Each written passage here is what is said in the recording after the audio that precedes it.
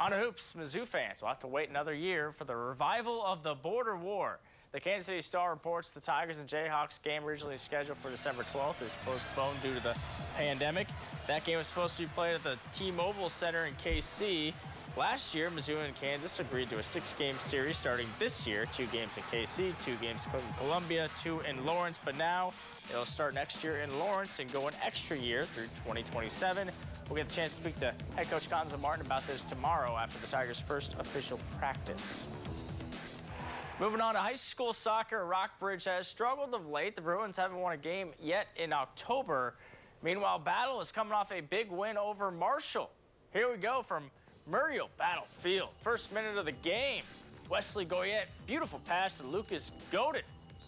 Flicks it in the back of the net, giving the Bruins the early lead. Later on, Battle's Aiden Yeager off the post.